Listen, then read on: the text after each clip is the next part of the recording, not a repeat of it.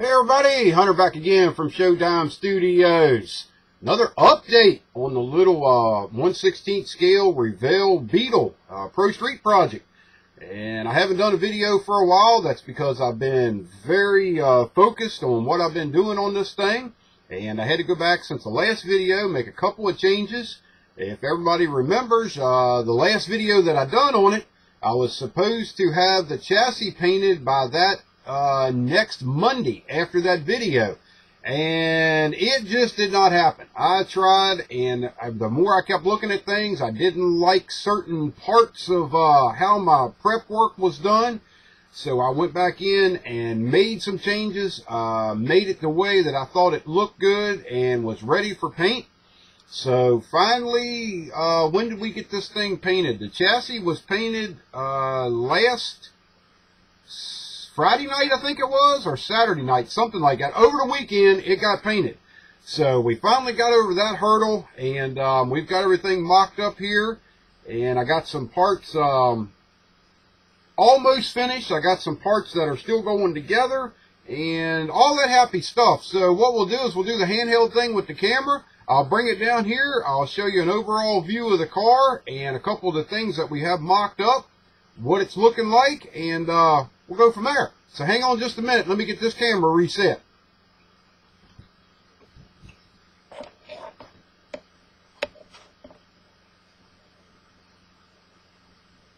Okay, let's see if we can get it to focus in here. There's the little Beetle project. Doesn't look a whole lot different than the last time that you seen it on video, but we have been making a lot of progress with it. Real happy with it so far. So we'll do a quick run around here of what's going on. Like I say, I did get the chassis painted, and right now everything's just mocked into position. Nothing is, you know, glued in or set in stone. It's just kind of a mock-up. Still fitting panels and, you know, doing cleanup work and stuff like that. So you might see some rough areas on this thing, but it'll all be addressed before it's done. But there's the chassis color, and I got the just set the seat in place there. So that's going to be the colors for the interior. The tan with the candy apple red metalwork. The dash will actually be candy apple red, and then we'll have the tan flocking in it. So I've got some plans for the interior. I think it'll come out pretty good. We'll move on around back here to something that I spent a lot of time on. This is the ditched parachute assembly that I'm working on now. Or actually, it's pretty much done. We got a couple more little things to add to it, but other than that, it's mocked in its position that it will be when it's a done model. And we got the parachute in as a resin piece from Ted's Modeling, and we did some modifications on it, put a few more folds and stuff in it, just kind of cleaned it up, made it look a little bit better. And then I went in and had Sandy print me out the remove before flight tag, and that's just printed on regular photo paper and distressed a little bit and simulated embroidering around the side of it, or the edges of it, where it would be stitched. And you can also see the chute release cable we have in there. The tag is hanging off of a photo etched cotter pin that is going through the little black thread that comes out through the parachute grommet for the safety part of that. And then down underneath, you can also see the lanyard cables attached to the bracket with RB Motion bolt and nut. So that all looks pretty good. We're real happy with the way the parachute came out. Now we'll move on around to the business end of it here. And as you can see, we did a little bit more work on the engine, and we have the tensioner assembly in. We're working on the belt guard now. I did go back in and scratch build a underblower intercooler for this. And we added a few decals to it. I added the blower drive service decal to it, and a couple odds and ends here and there. I have went back and redone the finish on the blower. This is Alclad polished aluminum over a bluish purple base. And then if you move on up a little bit, you can see the air filters, which are parts by Parks. And I got them in from Chevy Cheeseburger, Extreme Scale Detail.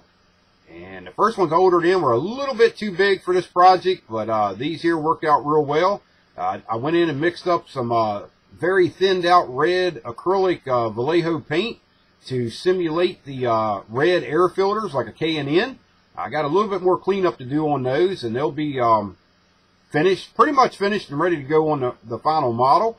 And I still have to drill them and add the photo etched wing nuts to them yet. But you can see the bracket in there on the blower for the linkage. We scratch built that. And as far as the carburetors themselves, you can see that they are A&N fittings with the hard lines. Most of the models I see out there, people just use the A&N fittings with the stainless lines.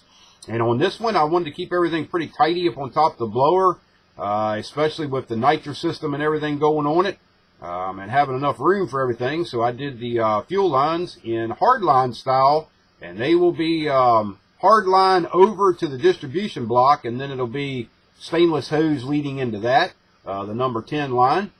So that's what the engine's looking like. Real happy with all that. It's coming out pretty good. And then down here on the workbench in front of the car, if we can get it to zoom in here a little bit, these are some of the scratch build linkage pieces that we're working on. We have the white blocks you see there. They're multi-piece sections that I put together last night. I have to finish drilling them and shaping them and sanding and doing all that. So we have 5 of those, and they're actually little levers that the rod end's attached to. And then we have 2 photo etch rod ends there that are going to be used for the center shaft, which is right next to them. That's the spline shaft that the linkage goes on. And we also have the bearing block for the lower part of the linkage there. We scratch built that last night. Then we'll move on over to the scratch built nitrous and fuel solenoids for the nitrous system. You can see the A&N fittings and the stainless hose. And we put some decals on them, did them in a candy blue finish with the silver bottoms. And they are drilled to have the wires run in them. I got to twist up the wiring harness yet. And that'll be going in on final assembly. So that's about as far as they're going to go right now. Behind that, you can see the scratch-built monster tack that I done. 1/16 scale. It has the shift light with the bracket and the band that holds it on. It has the mounting bracket. It's a 10,000 RPM tack, and I also put in the shift light knob for the adjustment, and also the recall switch. And you can see the yellow lens cover over the shift light there. And then behind that, we have the nitrous bottle that we finished up. We got all the decals on. We got the clear over top of that.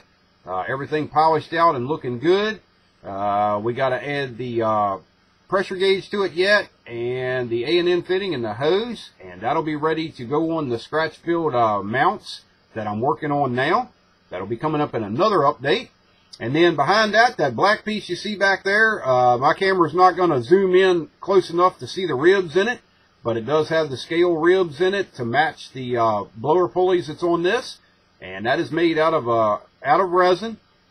I actually made the master for that and poured it in silicone and went ahead and created the resin part, and then sanded that down till it's very, very thin, and all I have to do is add a little bit of heat to it. It will conform around all the pulleys the way that I want it to, and it will go be seamed together on the lower blower pulley.